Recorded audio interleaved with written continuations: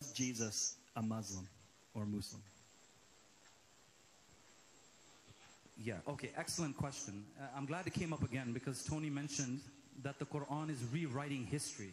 The Quran is rewriting the whole narrative because it presents all of the prophets as being Muslims. Now, when you first hear that, it sounds wrong to the ears because you're like, Moses wasn't speaking Arabic. Moses wasn't reciting the Quran.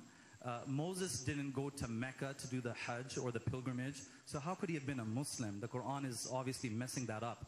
No, you have to understand with every book how the author uses its term, how the author uses his terms. In the Quran, the sun is a Muslim. The moon, the mountains, the trees, they're all Muslim.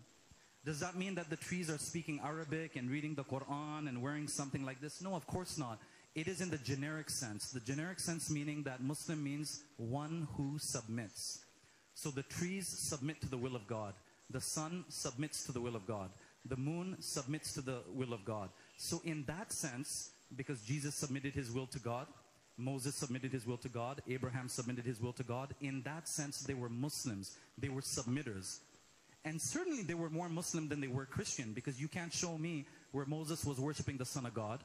You can't show me where Job was worshiping the Son of God or worshiping a Trinity. So the idea is not far off when you understand it in that